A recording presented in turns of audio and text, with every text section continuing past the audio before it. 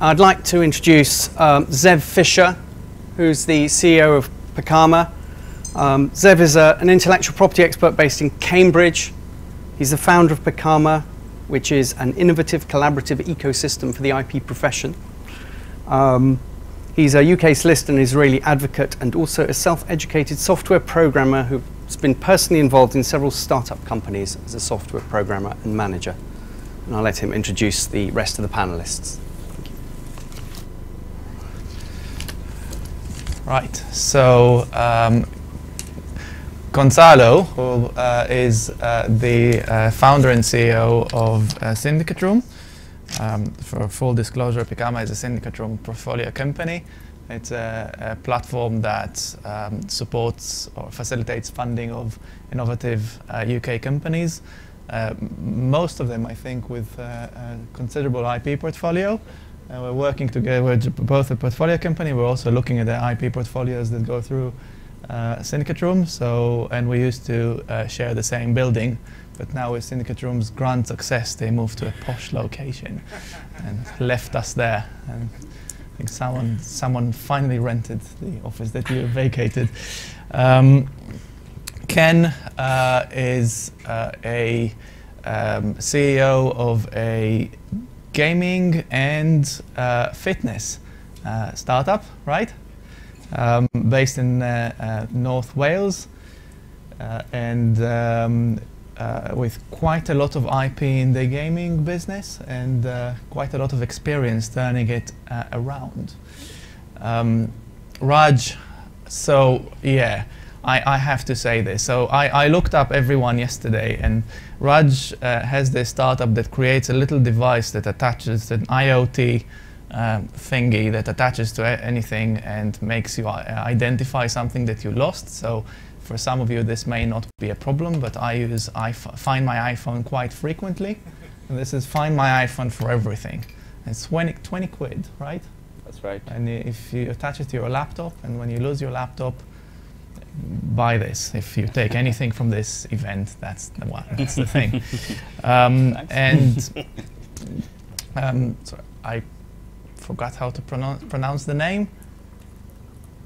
Yeah, Siva. Yeah, Siva is the founder of Robotics Club, which is both an AI company and produces actual robots or humanoids, and does lots of cool things with a considerable IP portfolio, working with a lot of companies that have further IP portfolios. Yeah, that's Siva, and yeah, that's it. We can start, I think. Is that okay, the order of? Yeah, okay.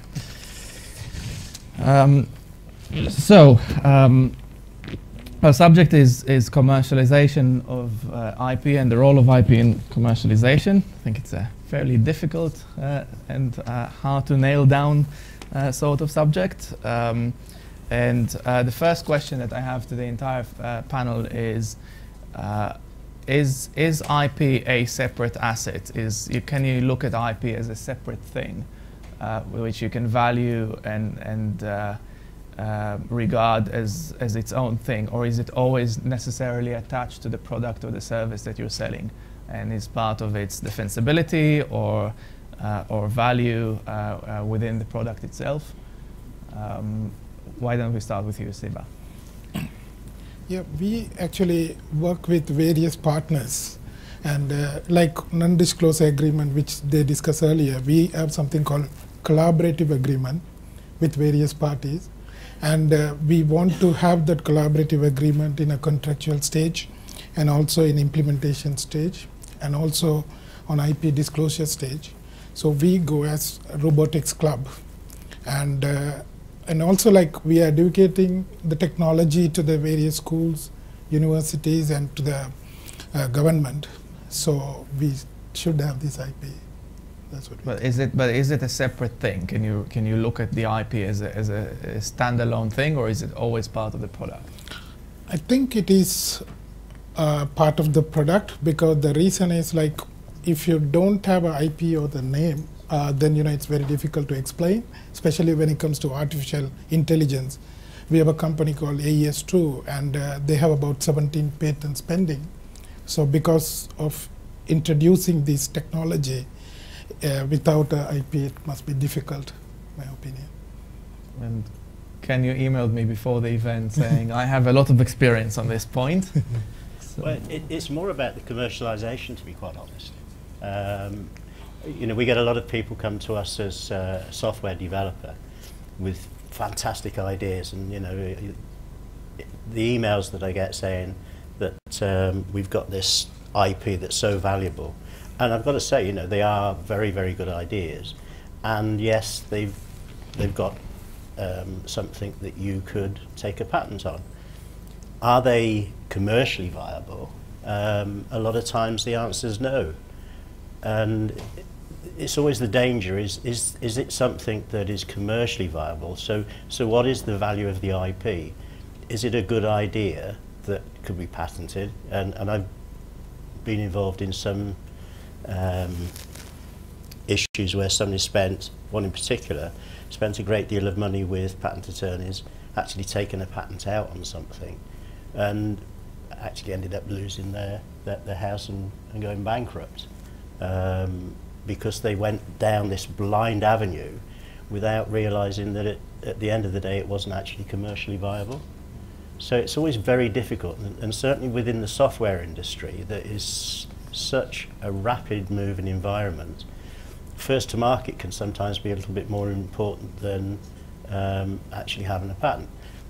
Having said that, having a patent for investment and for protection is still important, but it's a very, I mean, as you said, you know, when we were in the room, it's a very difficult subject, and it's a very difficult answer to give. Is it important? In some instances, yes. But the realization of is the idea commercially viable, I think, is something that needs to be understood. And there seems to be a disjoint sometimes between the commercial world and I know, again, you touched on it, the real world of patent attorneys and as I say, the commercial world. what about you, Goncalo? Do you see any funding rounds based primarily on the IP, or is it always a side thing that comes alongside the company? No, I think it's in terms of your previous question, just very quickly, on whether the IP is the whole thing. What I've seen is that it depends a lot on an industry per industry basis. So such things like software, then yes, you may have the best patent ever and the best idea ever, but it all comes down to execution and really the driving forces behind it. It's just a box, a really important box that needs to be ticked. Whereas in places like biotech or life sciences, then the IP is far more important, and actually the IP can be incredibly valuable without anything else around it, people, idea, business model, or any sort of revenue whatsoever. So it really comes down to which industry. From what we see is that IP is, on the companies that the IP is relevant, it is incredibly important. It's very important to have, for example, the patents in place for the investors to decide whether to invest or not. Is one of those very, very important tick boxes that really needs to be ticked. And that's why us as a company, what we do is we outsource the research behind those patents to Pekama, as it happens, so that to make sure that's one more tick that is there, it's in place, and investors can feel the confidence to move on to things like the management team behind the idea, the sustainability of the business model, and so on. So you would say that for some companies it's a defensibility and ticking a box kind of thing, and for some companies it has a lot of standalone value, depending on the industry. Yeah, I talk a lot with entrepreneurs, as you can imagine, and they tend to be always very optimistic on the value of the IP, and completely underestimate that actually the execution is equally or more important. So it is, some industries is very, very important. When a third of our investments is in life sciences, and in those industries, it's absolutely crucial to have it and to have it right. Some others, it's so much more down to execution. You need the IP to make sure that at the very least, you either delay or make it slightly more complicated for competitors to come in and start competing with you. What's your view, Raj? Yeah, I think I very much agree with some of the principles behind it's different industry to industry, and especially biotech and nanotech and that kind of, it's really more crucial maybe. And it also really depends on what is the definition of IP.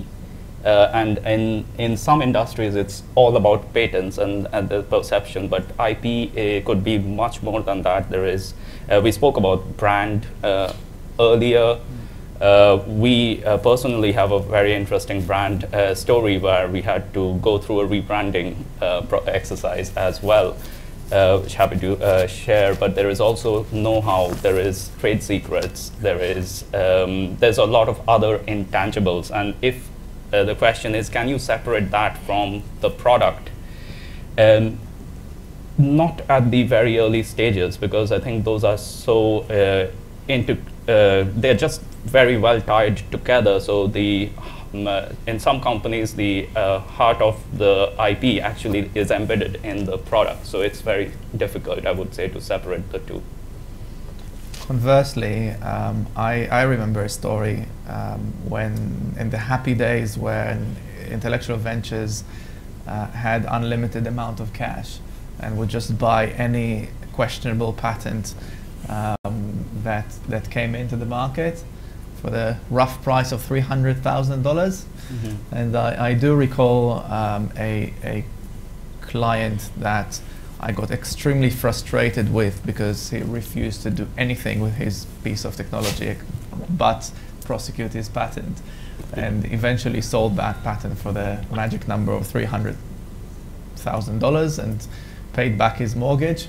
Didn't get rich, but was quite happy with the result. But that seems to have died up completely, and we don't really see that much standalone IP sales, do we? Or do any of you have a different experience? Life sciences you do. Life sciences, the companies in life sciences it's almost like magic. They seem never to quite die. They might go from like 10 employees to 100 down to 1, and then someone buys the patent 5 years after the last employee has left, and you want, it's, but other than that, hardware is another sector that really matters, but yeah, other than that, I think that it's. And do you think that type of analysis would change if in different sizes of companies and not just industries? Do you think that larger companies? I remember that we had a software patent drafting department that we used to fondly call the non-patentable subject matter department. We used to do a lot of work for IBM, just file patents for everything. Do you think that in larger companies there is this company culture of just patent everything and try and get license fees from the people who cannot defend? That's for me, yes. Actually, I think I read an article of Richard Branson, founder. He was telling that creating another brand within a very established brand. So he was telling how difficult it is to create another IP and creating the context or idea into a context. And we work with another company. The founder is here. It's Shadow Robots. They do the dexterous hands, robotic hands. So when you say dexterous robotic hands, that is the idea, but to bring that into a context and for the people to invest into that idea, then you need some similar IP. And we also work with some nano robots, and these robots are now sitting in Citibanks, working like a receptionist. And even that we are speaking to UK banks also. One thing, the disruption is very slow, but it's coming. Who thought Amazon would be the #1 and, it's taken away all the other companies. So I would say strongly IP is something very important. So large companies versus small companies. And maybe large companies having a strategy to buy portfolios, does that impact your thinking as a small company? I would say it definitely does. I mean, given our experience as a startup company and having actually spent in a very large corporate, the way they would approach patent portfolio is more of that tick box exercise. Sometimes they don't even evaluate, but it's just, oh, okay, something interesting, let's file it, we'll think about it later. But in a startup, and especially for venture capitalists, they are, I would say, more strategic than just using it as a tick box exercise, because they do want to see the enforceability of a patent portfolio. So we went filing a patent is one of the first things we did as a startup company. And we never really researched thoroughly the trademark landscape. And we ended up having built a brand for more than a year and a half to realize we have to rebrand it. And it was just also how we were led by our venture capitalist investors. So at that point, we had almost $250,000 in funding, and a lot of it had gone into the patent portfolio, but we never protected the brand. But eventually it worked out fine because we didn't have to buy a license from anyone else, and we were still able to rebrand it, maintaining some of the core elements of the proposition and so on. And we learned to be a lot more strategic as an earlier stage venture than what would be a corporate tick box exercise. And so we've done industry, different industries, different sizes of companies. Let's talk about fast versus slow. And I've recently had, just coming back again to patents for a minute, and maybe we'll talk a bit about trademarks. So I've recently had a meeting with a company that where biotech company, IP very important, no doubt, one of the PCTs is positive search report. And I asked the question, okay, you have a positive search report, and clearly IP is a lot of value to you, why aren't you rushing it? And why aren't you bring that patent to ground? And you mentioned that enforceability is a main thing. And that company's founders have said, well, that's how we're being advised, to slow everything down. Because it creates cash flow benefits. And I went over it. Yes, it does create cash flow benefits, but cash flow is not the only thing. It's one of many aspects. Do you think that, or do you feel from your experience that granted patents where they can be obtained reasonably easily are more important than patent applications? To support funding, for example? I can't see why can't you do both? Well, when you have the choice, and if you have the choice of rushing your portfolio faster, would that be an exercise that you think potential investors would appreciate? Yeah. So as an investor, I would definitely just say go for both and pay more people like yourselves to keep on going it faster. Definitely not slower, that's for sure. But that's me with an entrepreneurial mind. Right. So having the perspective of startups that need to deal with short cash flows, do you agree? Or is it always, let's just spend as little as possible at this point? If you want to add, Ken? Well, I don't think it's the top of most startups' agendas, whether that's right or whether it's wrong. They've usually got other pressure points, and that's the issue. I don't think there's enough small to medium-sized enterprise advisors, certainly in our part of the world, which is Wales, and we're in Aberystwyth, which is a long way from anywhere, that can give good, sound advice. I mean, we end up being defaulted to the Welsh Assembly, which I won't get politically involved with, but to get the advice, I know it was interesting you talking about trademark. One of the businesses I was involved in setting up some time ago traded for 18 months, and we had the same issue. We had to rebrand, and we spent a great deal of money on developing that particular brand.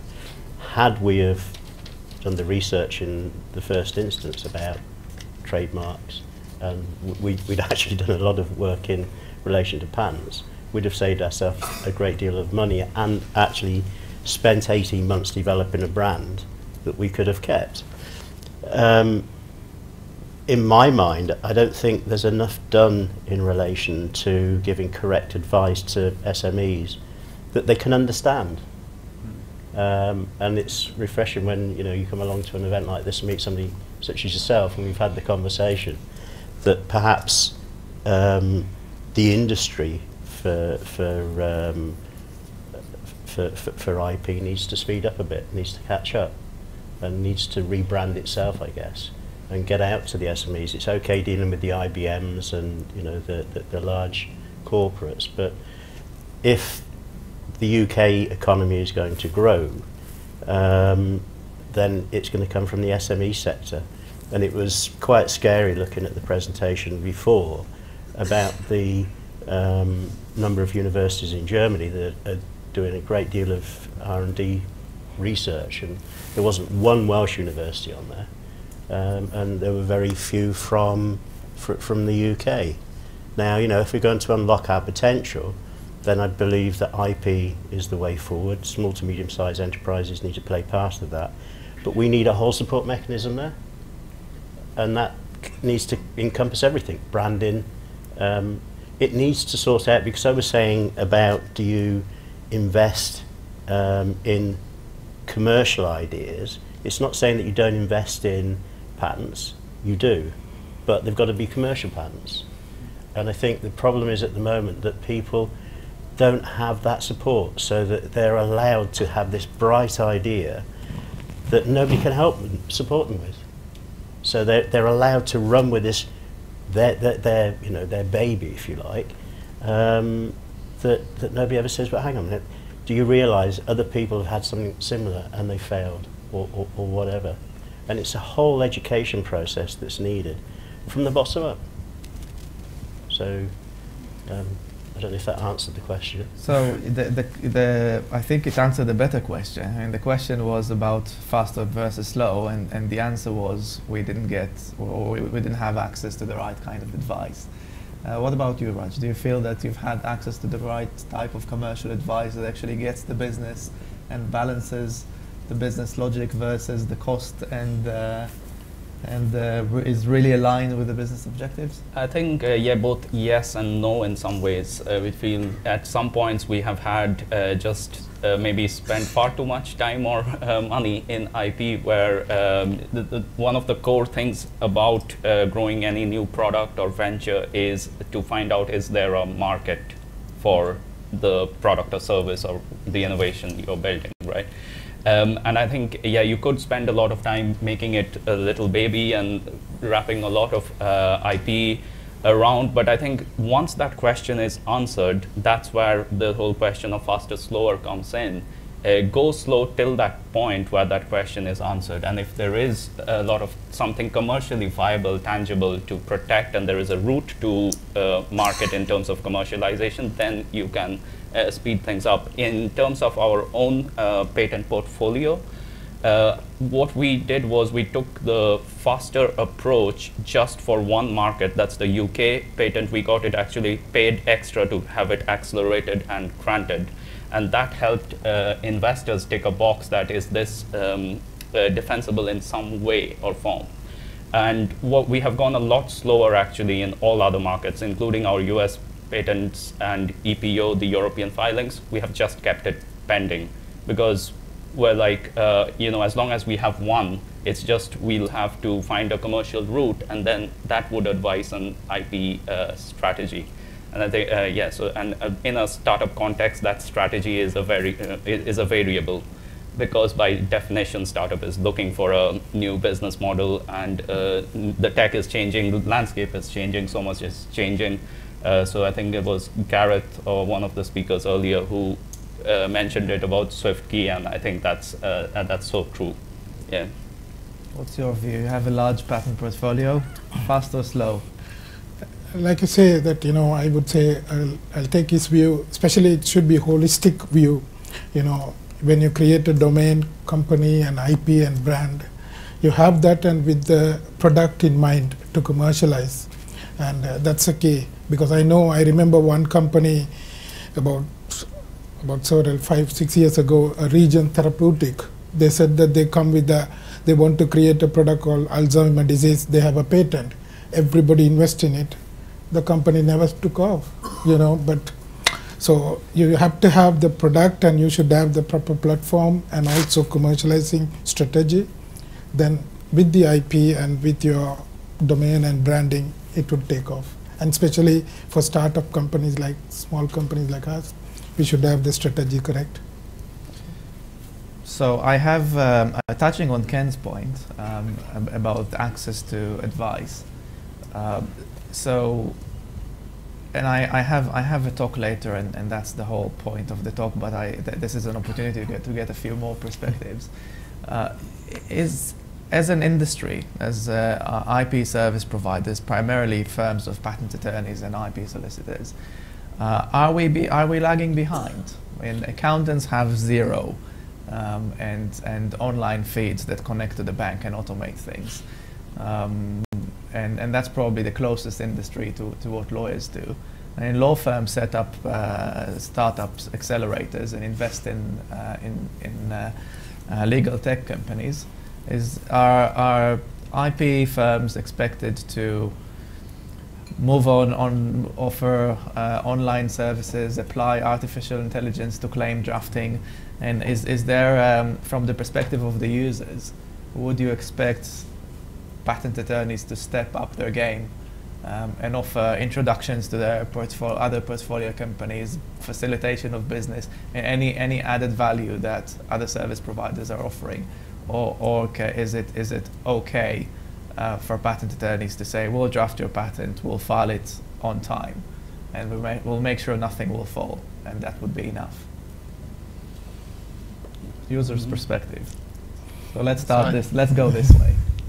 Raj first. Okay.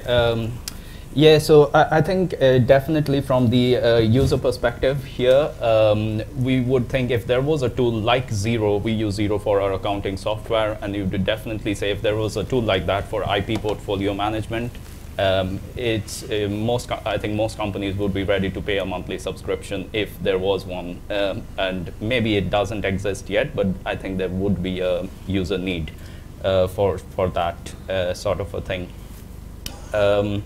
And the main question here is when you approach a patent and trademark attorney's firm or a firm of IP solicitors, would you, as a user, would you expect that firm to add more value to the service beyond drafting your patents and protecting your trademarks? Yes, I think we have to at this point usually approach two different firms. If you go back to that list that was laid out early on by Jan, you have the drafting, filing, then you have the IP management, which you're doing more internally, and then you have the commercialization. You almost go to another firm which commercializes some of the filings, but if those can be tied together, it will be valuable.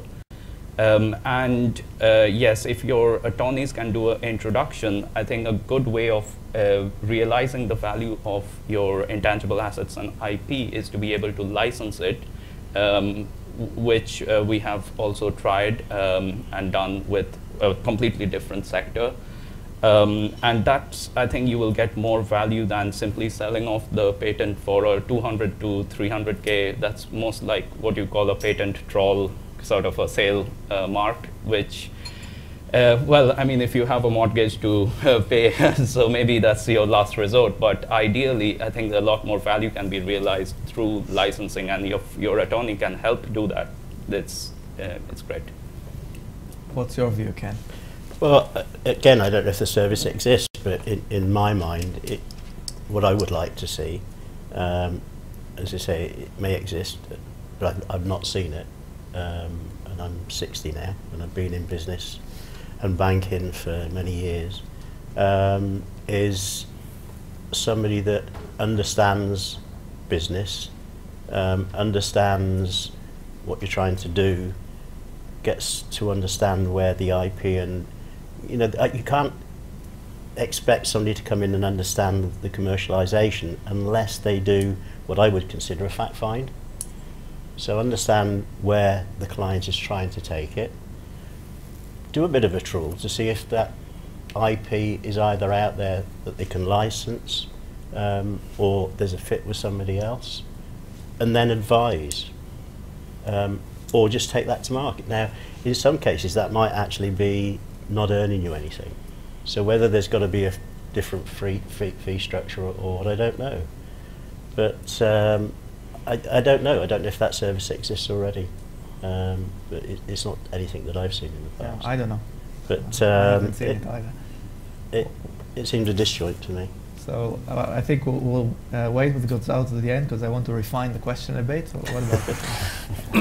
No, I would say not only even the IP firms, even I would say as an industry, I think UK is a little bit slow in granting IP and doing the process itself.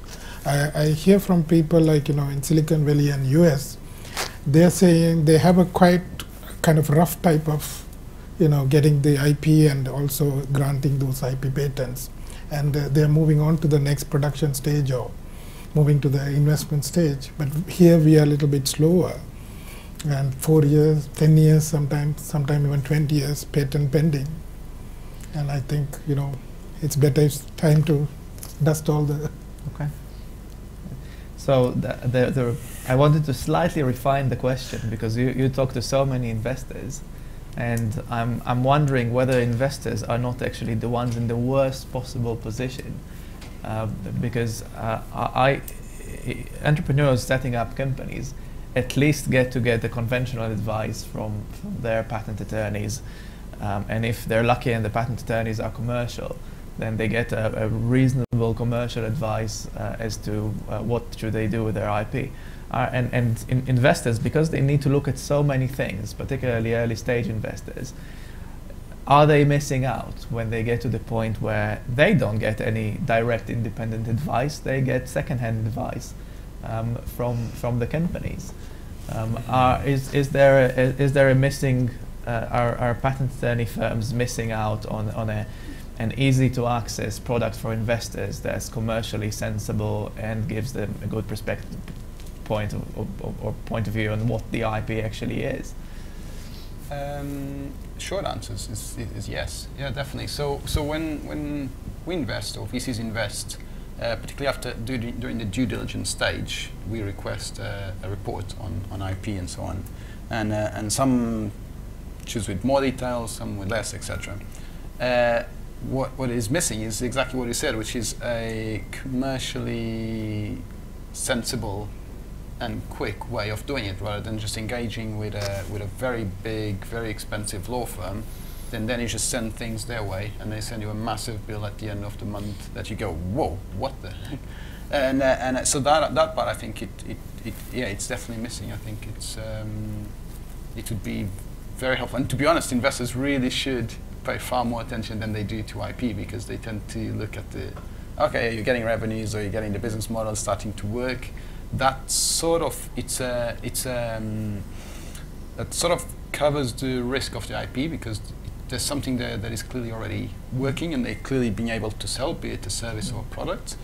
But still, there's just far too many unknowns. Investors really don't understand IP that well, to be honest. That is myself included.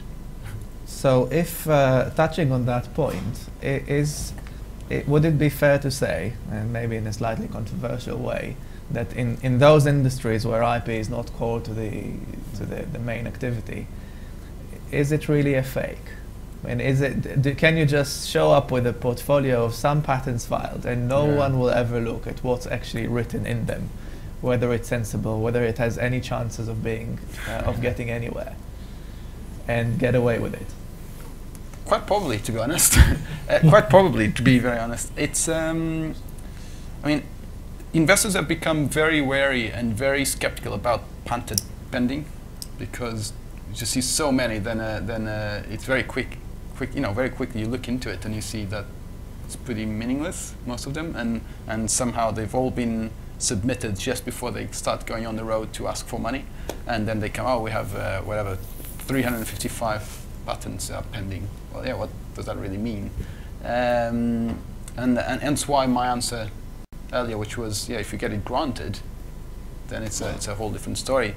But in terms of putting whatever information in there and getting away with it, yeah, with a lot of the investors, don't tell them that I told you that, but yeah, with a lot of them, you get away. They'll look, okay, we have this patent for whatever this new enzyme or whatever, and they go, okay.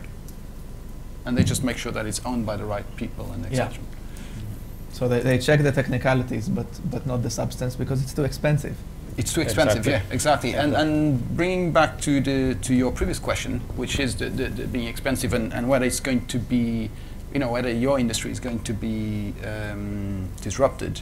I think if you look at like one step, if you step back a little bit and you look into other industries and how much disruption there is in terms of automating things and getting, a lot of people say AI a bit too easily, but really sort of computer learning and then applicable. So if it gets to, the value of filing a patent and making sure it's filed on time and in the right place, etc., that actually can be very easily replaced by computers. And I have no doubts that at the zero of IP will arrive and will arrive very soon. The real value is the description, the drafting, and then the second part is actually, how does it work from a commercial perspective? So, for example, for IP lawyers is to help investors understanding, okay, what is the value of this patent or of this bit of IP? And that's really where machines will struggle, at least for a while. But lacking service anyway, so the humans are not providing very well. No, well. Yeah. So touching on that point, and again asking all the users, I think the common advice that you would get in an IP firm is try and get the broadest protection possible, and then narrow it down as you go along. Am I right? That's what everyone always says. Yeah. And it makes sense in the sense that this is maybe or probably the way to get the broadest protection at the end of the road. But if in some industries the patents are not really being examined by investors and fundraising is a major objective, and if you start very, very narrow and get something granted, you're actually scoring more points than whoever is starting very broad, and so you start narrow and you broaden it as you go along. Are we all getting bad advice, given the objectives of fundraising alongside the objectives of enforcement? A broad statement to make, to say are we all getting bad advice, but certainly I was involved in breaking somebody's patent in one business that we set up, and it was a light. And they'd started out with a broad patent and narrowed it down, and the only thing they could actually patent was the hinge. And he hadn't realised, because he trusted the patent lawyers to protect his design of his light, which was actually the Rolls-Royce of lights. And it had started off, he'd allowed us to use it and modify it with LEDs and one thing and another for solar-powered lighting. Anyway, to cut a long story short, he wanted to steal our idea, and we fell out, and we broke his patent by changing the hinge. Had the light manufactured in China, still looked exactly the same, so broke, didn't infringe his patent because we changed the hinge. So we negated the patent just by changing that. So had he been advised correctly? Well, I don't think he had, personally. So you've got to be very careful what you actually patent. And it was a lesson learnt for me going forward, and a lesson, we had all the things saying he was going to sue us, but at the end of the day he couldn't. More perspectives? Yeah, if I could add on to that, it's I think it's neither bad or good advice, because it depends a lot on the context. So early on, I think in terms of a filing strategy, the broader you are, the better, because you don't know how the market is going to span out. There's a lot of unknowns.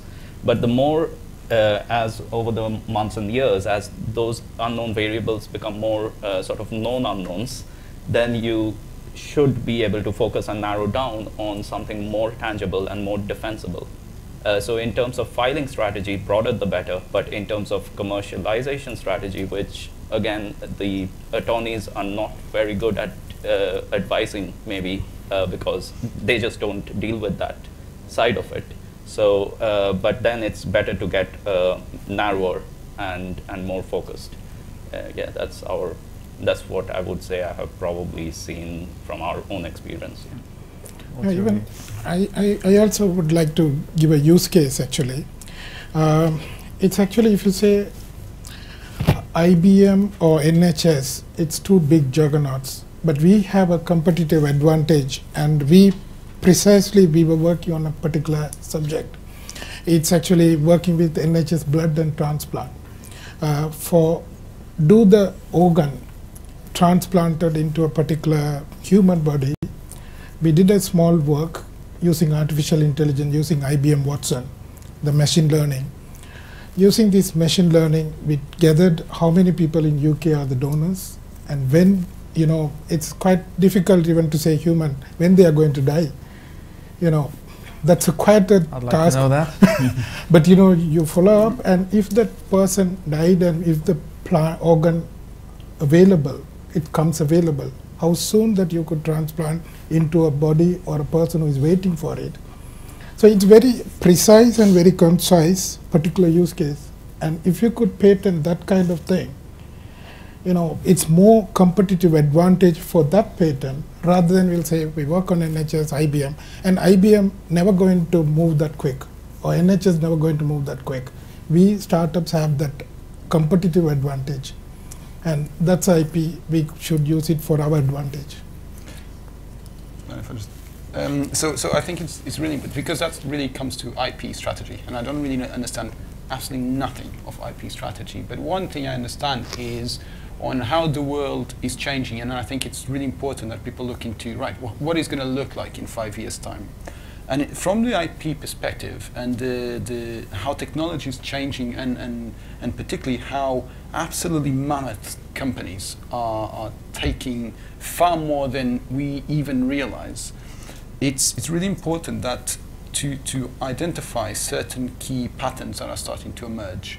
One has been around for quite a while, which is lack of any sort of respect for IP in places like China, for example, where you had the Land Rover that was allegedly copied, clearly not, even though most people can't even see any difference between their model and the Land Rover. But then you also have companies based in Europe, for example, like Rocket Internet, which all they do is see companies that have really good ideas, usually in sort of software web applications in other countries, and then they just deploy a lot of capital into certain key markets that they know they're going to be key markets in those spaces. So for example, if they see whatever Uber taking off in the US, these guys are absolutely masters in execution. 6 months later, they have an Uber in Germany, they have an Uber in France, and then Uber, in order to expand, they have to buy them for quite a lot of money. And then the third one, and that's the one that concerns me the most as from the investment perspective, which is companies like Google, Facebook, etc., are stopping to buy out other companies, and instead they just say, oh, that's a really cool idea, but if we apply it and we link it to Gmail, overnight we have 10 times more users than you, and therefore we don't actually need to buy you. And they just do it, and then suddenly that company eventually just unfortunately dies off. Sorry, I just thought. I think it's been a fascinating discussion, and we have maybe 2 minutes left, so an opportunity for a couple of questions from the audience. So, someone must have a question. No? No questions? Okay. In that case, thank you very much. Thank you.